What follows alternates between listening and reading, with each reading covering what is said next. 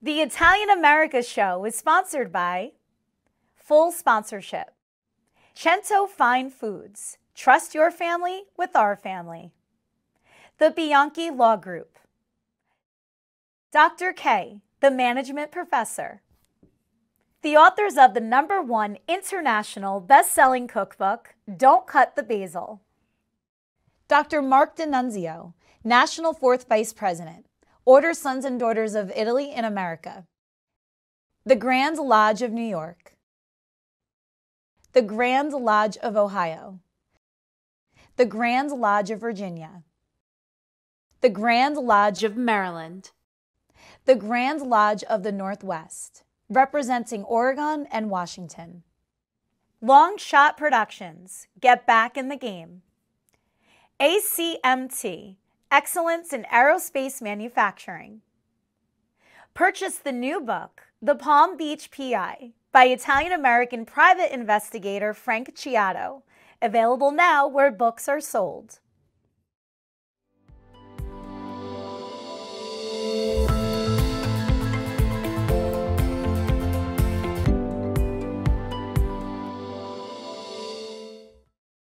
Joining me here today is Mary Kovach from Cincinnati. We have Mark D'Annunzio from Florida, and our esteemed guest of honor, comedian John Di Domenico, one of the best impersonators you will see out there today. John, thank you so much for joining us here today. How are you? I'm fantastic. I'm so honored to be a guest on the show today. So I first learned about you through Cameo. Oh. I had ordered a Cameo from somebody that may or may not like Donald Trump, but you, of all the Trump impersonators, I'm like, yes, you were the most expensive, but because you were the best. So we hired you, and you did an amazing Trump impression for somebody's birthday, and literally it was the best present I could have gotten this person, especially now dealing with the quarantine. So thank you so much. Thank you. And it is a great gift because, you don't have to pick it up. You don't have to drop it off. It lasts forever. You can watch it over and over and over again. I'm plugging Cameo. So. Yeah, exactly. Thank you, Cameo. So I want to start off the interview by asking, you really nailed that Trump impression, from the facial expressions to the tone in his voice to the inflections. And I've seen you do it now in researching you with a variety of other different personalities. How do you match yourself to them? Well, couple of things. When I was a kid, I was a ham, and I loved doing voices, but I also had a speech impediment. So when I got into first grade and they tested me, I did have a speech impediment, and I did 8 years of speech therapy, which really gave me the mechanics of how to figure out how to do somebody's voice. And at the same time, I wanted to be an actor comedian. So for me, as I started, even, very young, when I wanted to do a voice, I didn't feel it was just the voice. I had to, when I did Groucho, I had to have the Groucho, and I had to have the eyebrows and the mustache. And for me, it was always to do the entire thing. And, as I pursued acting and studied acting, a lot of it became about the physicality and the facial things, and then the component of the voice. And for me, anytime I assume a character, and I'm assuming you saw Austin Powers and Dr. Evil and Dr. Phil and all these things, I want to do it 100%. I want to be like the extreme impersonator. I want to be the character you could watch in a movie for 90 minutes, not just in something for a sketch for, 2.5 minutes. My goal is to make it immersive for whoever watches me. So that's been my choice all along, to kind of go all the way with it, and which is a good thing and a bad thing, depending on if you want to do a live show, because you can only get really 1 or 2 characters in. With Trump specifically, I practice every single day because his voice is so elusive, and it's like sand. It kind of passes right through your hand. You have to really work on him. So, John, I want to thank you again for joining us, and congratulations on your recent engagement. I'd like to ask, what is one of your favorite impressions to do, and why? I love doing Austin Powers because I have been doing him a long time. The response to him, it doesn't matter if I do it here in the US or South America, or I've done him in Italy, I've done him in Bangkok, Thailand. Everyone knows who this character is. And he's one of those characters that everyone loves to see because he's so happy to see you, baby. Yeah, you look groovy, baby. And I just think that people really appreciate like the positive energy he emits, and he's so much fun. And I think people really respond to that. I'm always amazed when I was doing an event. It was right around the third movie came out. I was at Monmouth Racetrack in New Jersey, because a buddy of mine used to be the marketing manager, and I'm Austin Powers, and a 5-year-old kid's like, he's like, you're Austin Powers. And then an 85-year-old woman came over to me and goes, shag me, baby. And I just thought, like, this character, everyone loves this character. He's one of those iconic characters. He's been around long enough now that 20 years from now, even though there won't be a film, people will know who Austin Powers is. Have you ever met someone while impersonating them? I haven't, no. I did Donald Trump's 55th birthday as Austin Powers before I was doing him. I really wanted to meet Mike Myers. The closest I got was his assistant.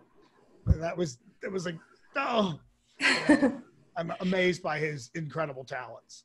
That's fantastic. Mark, do we have any questions? We do. From Mike in Tampa wants to know, what's your favorite Italian memory growing up? My favorite Italian memory is my Aunt Rita, and just so everyone knows, I grew up outside of Philadelphia in Ambler, which was a predominantly Italian town. My Aunt Rita lived in the next row of row homes that I grew up, and she every Sunday did like the full Italian dinner. It was incredible. And it was a tiny house, and I had two biological brothers and my dad, and we didn't always make the cut on the invites. So when we got to go there, it was a big deal. It was a big deal. And then Christmas Eve at her house was always everything, and her making the pizzelles, and she would just like, it was like one woman was like a factory, like making all this food. It was always amazing. And I loved my Aunt Rita a great deal. And it was, a lot of wonderful Italian memories. What is your favorite Italian dessert or dish? Well, you know, when I do corporate, a lot of my work is corporate. I'm also on the road performing. I judge all Italian restaurants, not necessarily on their pasta, but on their tiramisu. You know, because some have too much booze, some don't have enough, and I just love tiramisu. I love how it can be presented so many different ways, in a glass, on a plate, with a little bit of cinnamon. There's, you know, to me, that means a lot, you know. Yep. As a dessert connoisseur.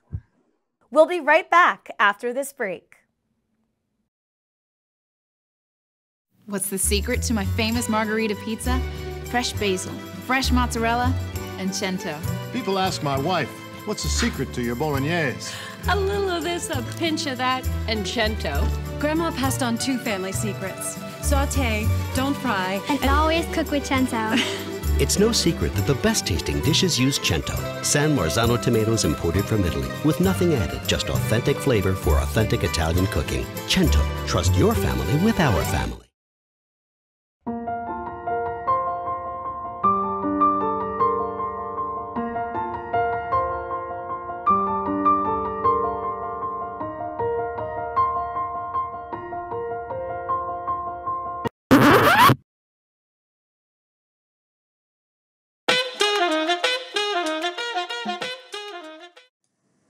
The Sons of Italy Foundation and Hardcore Italians are partnering for a fundraiser.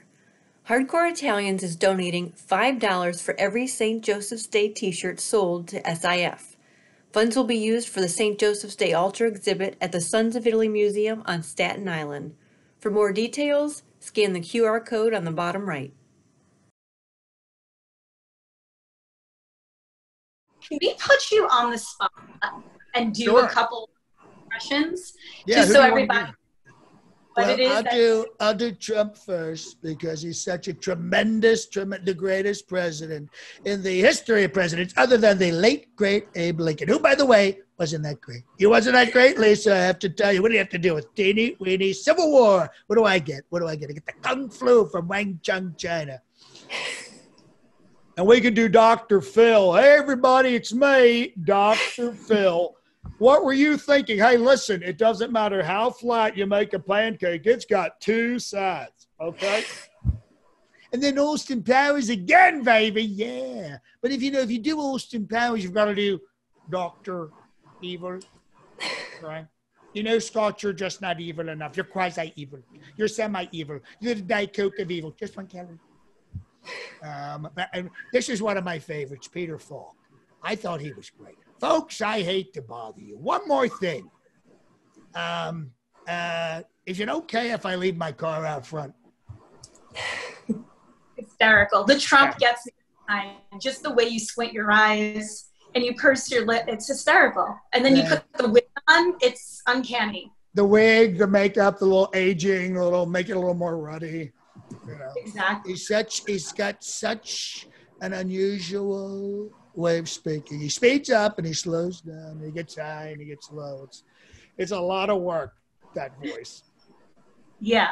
Well, what else are you working on besides the impressions? I'm always writing. If you've watched the viral videos, I write those. So I do a lot of writing. Every now and then I'm lucky enough to get an acting role where I actually play myself. I was on The Sopranos, but I played a Jewish character. I played Harry Weinstein because they said, you just don't look Italian enough. I'm thinking like, really? Okay. All right. But I got to be on the show and I got to meet a lot of the cast members. It was an amazing day. But a lot of my work as a performer, live performing, which is the thing I love. I love getting in front of an audience. I love that instantaneous reaction, how you can kind of gauge your performance, is obviously not happening because of COVID-19, because of the pandemic. But usually I'm on the road anywhere from about 25 to 30 weeks a year doing national sales meetings for major corporations and ticketed shows and live performances in other parts of the country. But right now I'm concentrating on just, since we all live online, just putting out as much content as possible and feeding all of the different platforms and writing and kind of prepping for when this is going to be over. We'll be right back after this break.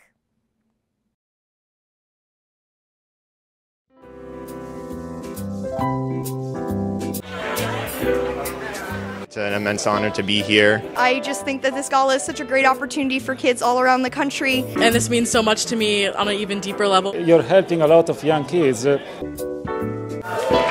Hoorah! Thank you for this Lifetime Achievement Award. I thank you very much, John. I'm very honored. May God bless you all. Thank you for thinking I'm worthy of this. We can sing in the glow of a song that I know of. Our love is in joy, peace of mind. What's the secret to my famous margarita pizza? Fresh basil, fresh mozzarella, and cento. People ask my wife, what's the secret to your bolognese? A little of this, a pinch of that, and cento. Grandma passed on 2 family secrets. Saute, don't fry, and always cook with cento. It's no secret that the best tasting dishes use cento, San Marzano tomatoes imported from Italy, with nothing added, just authentic flavor for authentic Italian cooking. Cento, trust your family with our family.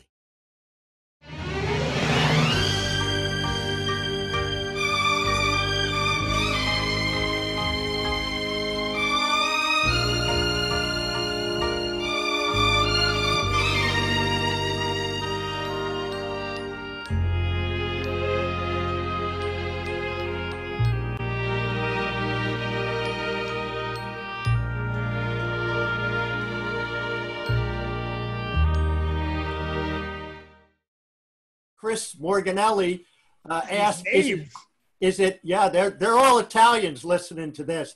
Is it hard to go back to your normal voice after an impersonation? You know, it's funny. My voice was actually higher, and because I've done Trump so much since he announced, I was doing him before that, but my own family have noticed that I'm speaking more like him, and my voice has dropped kind of an octave.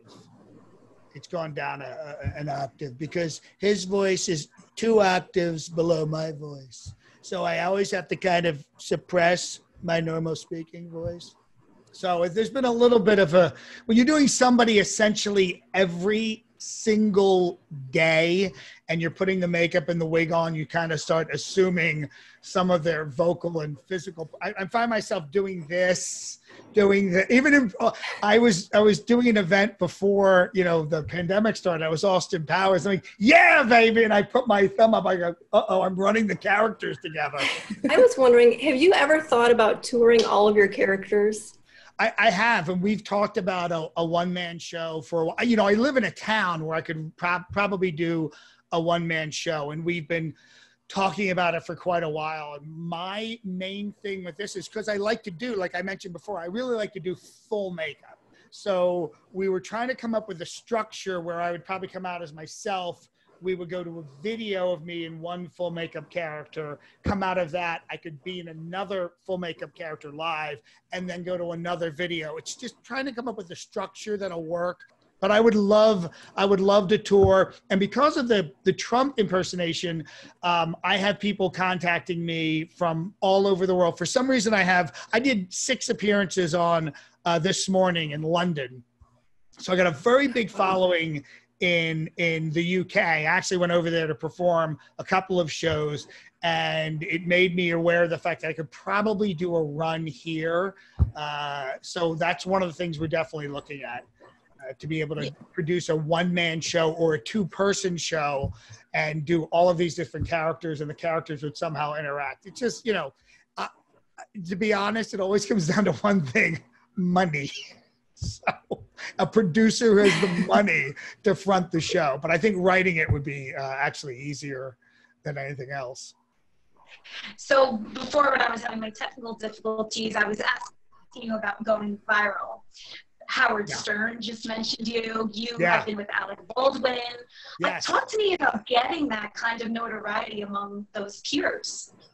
Well, it's interesting because during the run-up to the election, when Trump announced, I was one of the few people doing Trump, especially in full makeup. There really wasn't anybody doing him on a regular basis, and I've been doing corporately. So when he announced, everybody came to me, and I'm very grateful for that. So I ended up on Fox News, 50 appearances, Conan O'Brien, over 50 appearances, Chelsea Handler, ended up on Planet America, Trump, all these shows.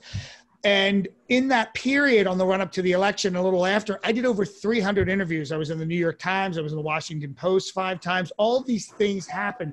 But the funny thing is, because I have a mask on, because I'm someone else, it's odd. It doesn't stick, if you know what I mean. The viral thing is amazing, but because people can't see me, there's like this little bit of disconnect, because if I, as me, had done 300 interviews, you'd know exactly who I am. But because I did those interviews most of the time in character, especially if they were on TV, news things, people don't necessarily know who I am. So the viral thing is great. It creates a lot of buzz, directs a lot of people back to me on YouTube and Instagram and all these amazing things. And then it just makes me want to work harder to kind of expand the audience and do something else that's viral and kind of keep that going. But it's not like people are going necessarily looking towards me as me. They're looking to me as the Trump guy. It's a little bit of a disconnect. Yeah, but you know what? Your star is fast on the rise, and people will know you as a household name as equal to your impersonation. Oh, thank you so much. I certainly believe that. Well, John, this was so much fun. I'm happy to meet the man behind the cameo, so thank you. That's Mary great. and Mark. I'm so glad you brought that up. Yeah. And if anyone wants Cameo, go to Cameo, find me under my name, and I can do it for any character. Obviously, Trump's the most popular right now. Yes. No, of course. And congratulations to all of your success. Mary, thank you so much for having my back as I deal with these technical difficulties, but happy we got it straightened out. And Mark, thank you for being an amazing moderator. Thank you, Lisa Marie, for hosting. And again, thank you to John for coming on and sharing a little bit of your life with us and the background of all your success. Thanks again. Thank you, Mark. Thank you, Mary. Thank you, Lisa. It's a pleasure to be on. Bye. Bye-bye. Hello, my name is Bob Bianchi. I'm honored to be the national president of the Order Sons and Daughters of Italy in America, the largest and oldest Italian-American organization in the United States. We're a group of men and women who have literally donated tens of millions of dollars to people in need from our charities and our scholarships, as well as having a commission for social justice that fights discrimination for all races and all ethnicities, including Italian Americans. So I wanted to talk to you about a little project that we're putting together here at the Sons and Daughters of Italy in America, and it's the World Day for Social Justice, which is February 20th. And so we were going to go around and we're going to ask some of our members and other folks, what does social justice mean for you? And lots of people have a lot of interesting perspectives on this, but what I found to be intriguing already as we started the videotape is that some people don't even want to even get on the camera, because when you bring the term social justice up, they immediately go into a political mode, which is understandable given the political culture that we're living under right now. Nevertheless, it is a valuable question to ask. And people are going to have lots of different opinions on a lot of different matters. So we figured, like, what do people consider social justice? And let's put something out so that people can kind of dialogue about it and think about it in their head. One caveat. This is these individuals' opinions. This does not represent the opinions necessarily of the Order Sons and Daughters of Italy in America. And we're not even endorsing any of those opinions, even the ones that I gave. This is an intellectual exercise that we hope can move into a transformative place as to what social justice is or should be. So we hope that you at least appreciate and respect the opinion of our members and the individuals that we bring forward, and that we do it in a spirit of community and advancement and empowerment for all people. Thank you for participating. And for those of you watching, thank you for watching. You can always find us at www.osia.org and be part of our group that does so much in the community. Happy Social Justice Day to you. Thank you. And social justice to me means wage equality between men and women in the workforce. Men are oftentimes paid more than women for the same job, even though women are equally as qualified and work just as hard. Women should also be given equal opportunity for advancements in their career. While it's improved over recent years, there is still a gap and more work needs to be done. Absolutely, I'm all for it. I think the whole world has been struggling, trying to implement it to make it possible for this world. Unfortunately, we're using the wrong tools.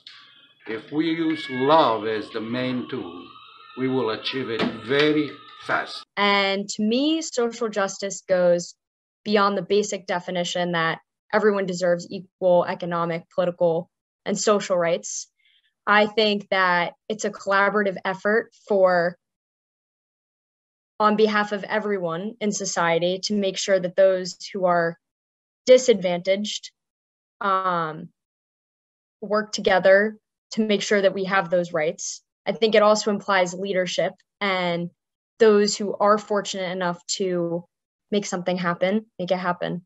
So that's what social justice means to me. Social justice means to me that the opportunities and the privileges that everyone can enjoy in this country is equal for everybody, for all citizens. Thank you. It means that we need to overcome our prejudices and help other people, especially those in need, especially those that need housing. That's it. It means we need to have more affordable rentals for people. People can't afford to buy a house when you're making minimum wage, and they can't afford to rent an apartment. They need to go back to having some rooming houses. That's what they had back in the 50s and 60s. Social justice to me is to respect Columbus's statues and monuments and to keep Columbus Day on our calendars. Well, social justice means standing up for what you believe is right and helping other people in your community and the world.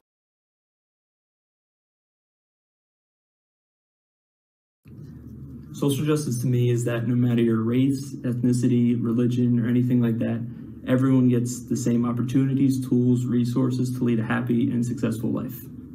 Equality for everybody, no matter what color you are, race, creed, or religion. We are all here for the same reason, to live on this earth in peace.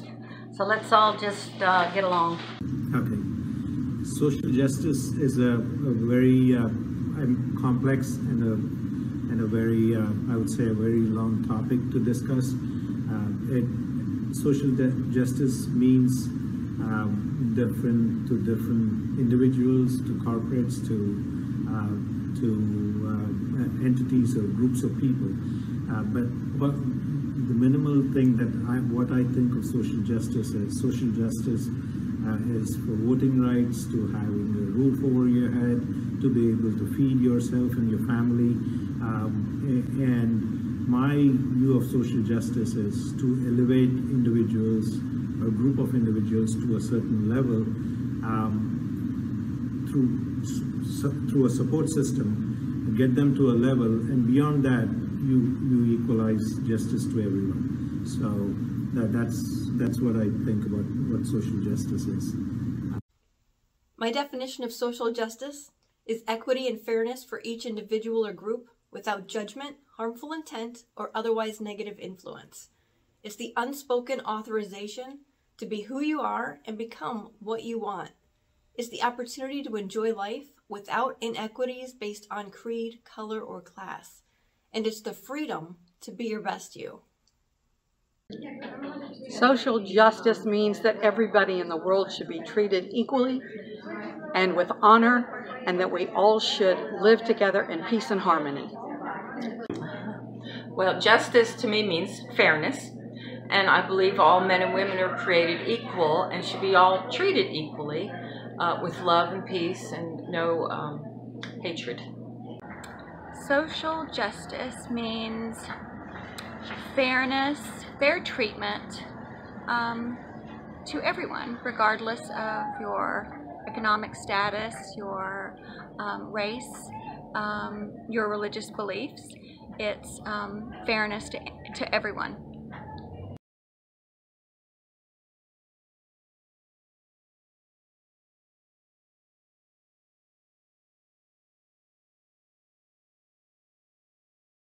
For more related topics in this series, please visit our YouTube channel, Order Sons and Daughters of Italy in America. For more information on Order Sons and Daughters of Italy in America and how to join, please visit OSDIA.org. Please also follow us on social media. The Italian America Show is sponsored by Full Sponsorship, Cento Fine Foods. Trust your family with our family. The Bianchi Law Group. Dr. K, the Management Professor. The authors of the #1 international best-selling cookbook, Don't Cut the Basil. Dr. Mark D'Annunzio, National 4th Vice President, Order Sons and Daughters of Italy in America. The Grand Lodge of New York. The Grand Lodge of Ohio. The Grand Lodge of Virginia, the Grand Lodge of Maryland, the Grand Lodge of the Northwest, representing Oregon and Washington.